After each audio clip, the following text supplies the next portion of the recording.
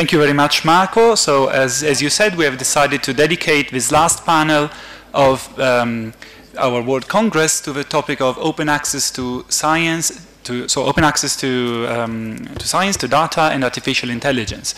Now, what I would like to say about it is that the focus for us in this panel is really on the two words open and science, because following the UNESCO recommendation, our perspective on the subject is that we have to go beyond what is traditionally considered in the academic community, so just the open access to scientific publications and articles, and try to see how open science can talk directly to society. So for us, open science means, first of all, that there should be a wide access to scientific information and knowledge to people, to citizens, to communities, and eventually to decision makers, so that decision makers can promote their policy in an evidence-based way.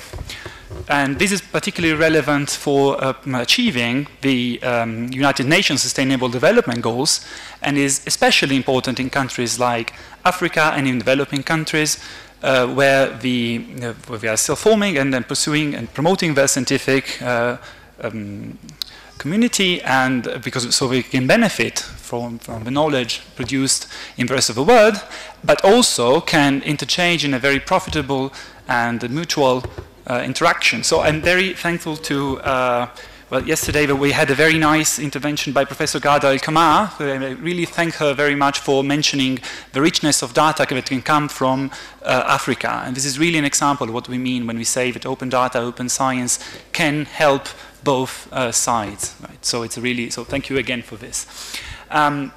Now, I also want to say that open science is necessary for a full application of another human right, not just Article 15 that we've been mentioning these days, so right to science, but also Article 14 on the right to health. So these days we have been talking about the coronavirus spread, for example, worldwide. And it's worth reminding that most of the scientific articles and research on coronavirus family viruses was not publicly available. So researchers, doctors, could not get direct access to the articles on the subject immediately after the spread. Marco yesterday recalled that even the news was not given somehow in time. And what happened was that a group of activists on the web decided to create a database where they, so is a pirate somehow database online, where they downloaded illegally all the scientific publications about the coronavirus. They put it there, and only after that, the major scientific publishers decided to somehow break down the wall, so the paywalls for getting access to these kind of research. And there was a lot of pressure from the community, right? Because this was very interesting for the Western countries. But I should also remind everyone that in 2015, during the last Ebola epidemic in Liberia, this didn't happen.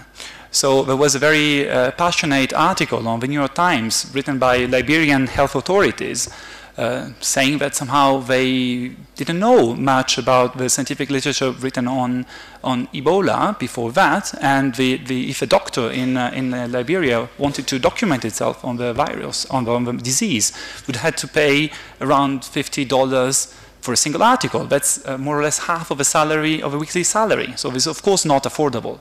So that's why I want to say that open science is really fundamental for the development of every single country, and is a challenge for all, not just for developing countries. I also want to say that open science is not just this part, but it's also a science. So UNESCO has a nice expression. So they say that open science is the future of science and the science of the future. It's the future of science because science is getting more and more collaborative, more open.